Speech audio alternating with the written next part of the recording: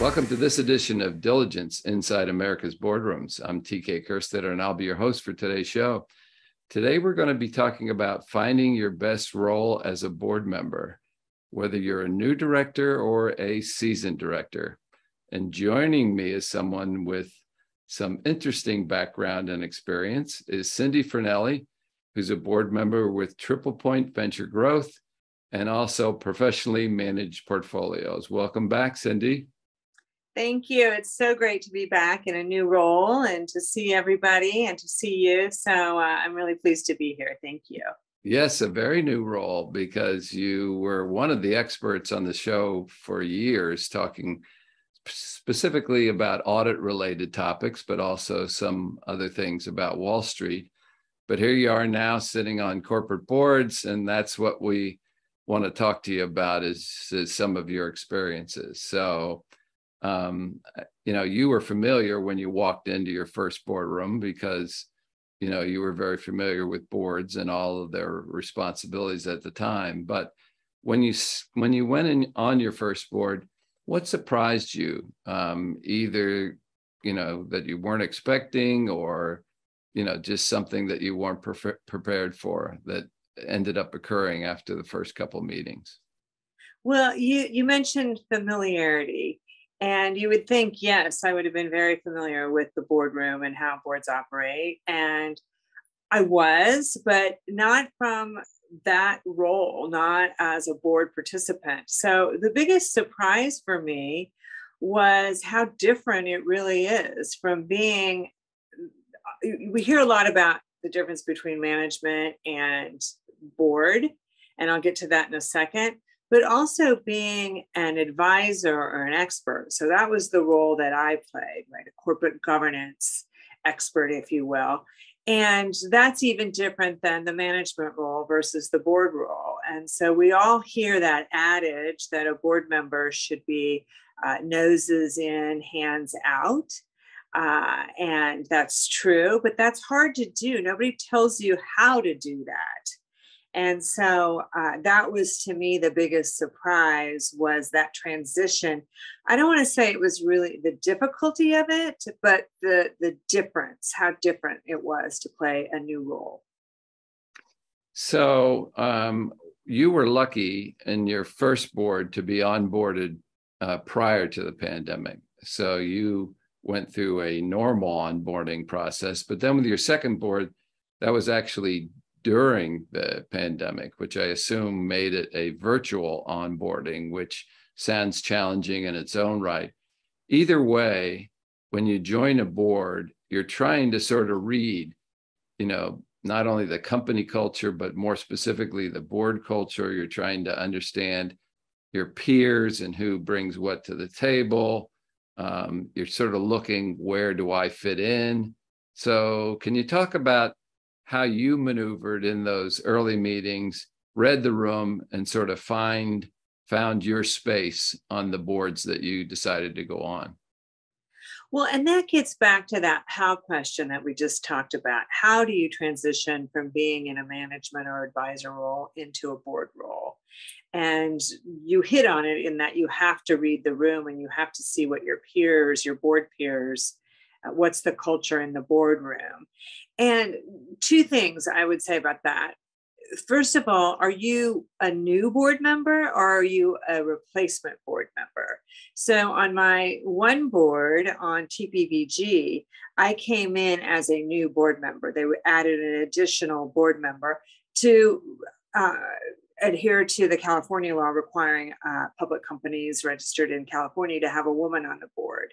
So that I was a brand new board member stepping into an already gelled, if you will, board. Whereas on my PMP board, I and another gentleman were replacing two other board members who were retiring. So different dynamics in that. So a new board member should think about that. And that might impact how you fit in and read the culture. I got some advice. The second thing I was going to say is I got some advice as I was retiring and thinking about board service. And somebody told me that your first year of board service, you should not speak or participate or ask any questions. You should just observe. And I have to tell you, I strongly disagree with that advice. I do not think that that's necessary, nor do I think that that's advisable. Do you want to tread cautiously and try to get the feel of your fellow board members, particularly if you have joined a board virtually? Yes, you do.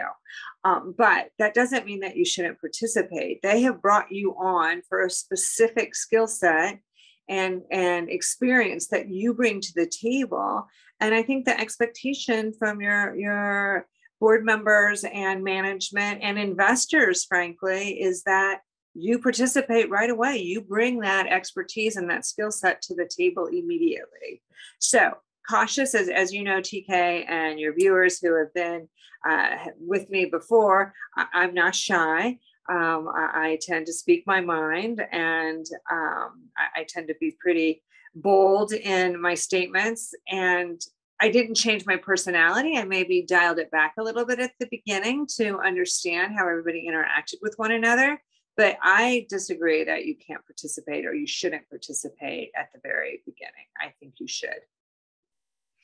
So before you joined, this is a great segue, what you just said, to my next question. So before you joined any of your boards or before your first meeting, did the board chair or the CEO have any discussion with you about sort of what they expect from directors or from you specifically, or why they picked you as a candidate?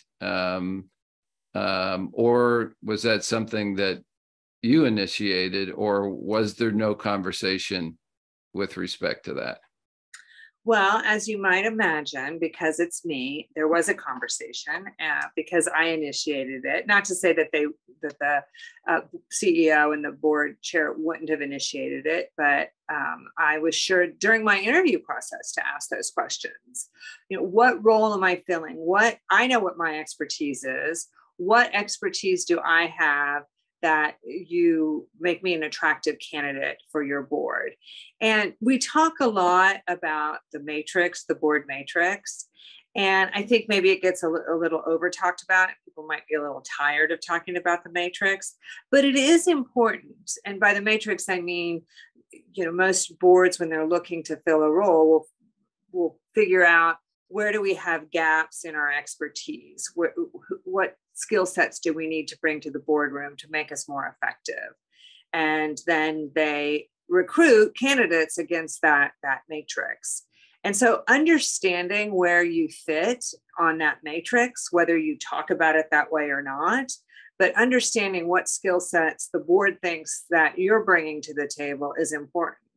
Not to say that you're not going to weigh in on other issues, but for instance, I bring a regulatory corporate governance background, and that's what the two boards that I'm on value my expertise. That's the expertise that they value. And knowing that is helpful, I think, when you go into your early board meetings, your first couple of board meetings, because it'll give you a little more confidence to speak on those issues, because that's what you're there for. And so you definitely have to have that conversation, whether it's a formal conversation and part of your onboarding process, whether it's part of your interview process, or maybe it's more informally where you just call the CEO and or the board chair and talk to him or her about expectations. On my TPVG board, we just brought on 2 additional board members to again comply with the California mandate that there be 3 diverse board members on every board. And I took it upon myself. I know the CEO and the board chair talked to the 2 new members, but I called them before our first meeting just to talk to them about, did they have any questions? What's the, how we operate? Are we formal? Are we casual? That kind of thing. Frankly, and this is going to sound silly, but it's the first time we'd had an in-person board meeting in a long time. What to wear? What are people going to wear? Just so that you feel confident walking into the room and prepared to offer your expertise and not worrying about the softer side of things, if you will. That's really nice, because I think if a corporate secretary doesn't have that kind of conversation, I think it's even more comfortable to have a fellow director, have that. So that's probably a good tip for a lot of people if they want to help a incoming director feel more comfortable. If you're a new board member, and don't hesitate to call one of your fellow board members that you met through your interview process. If there's somebody that you clicked with or had a good conversation with, hopefully all of them you did, but if there was someone that you had an affinity with right off the bat, call if they don't call you and just say, hey, well, what can I expect? What's this like? Give me some tips. I think that's whether it's your first time ever being on a board or your first time being on that particular board. I think it's helpful because every board's different. Yeah. So we have some 30 seconds left, but I wanted to ask you, you've already given good little bits of advice during this interview, but I wanted to ask you if you had any other advice for both new or existing board members for them finding their best space on the board. Well, we talked about reaching out to individuals, which I think is probably your best bet. But I also would encourage everybody to join or follow or participate in various resources that are out there. So you've got the IAB, you've got the Diligent platform that has a ton of information and resources. There's the NACD. I'm involved with an organization called Women Corporate Directors, just places that you can go to be with fellow board members and ask these questions. And if you can find a group to follow on social media or to attend peer-to-peer get-togethers, gatherings, I highly recommend that because there's nothing like just pulling somebody aside and saying, hey, how do you wrestle with this? How did you all deal with this issue? What is the best practice around this particular thing that we've got going on in our boardroom? It's invaluable. And so I really commend Diligent and the IAB platform for providing those resources. And so hopefully your viewers have found this 10 minutes with us inside the boardroom to be helpful and instructive and informative. Well, Cindy, great advice from a great board communicator. And it's really a pleasure for me to have you back sort of on the other side of the screen, once again. So thanks for taking the time to join me. Thank you, TK. And that will conclude this edition of Diligence Inside America's Boardroom.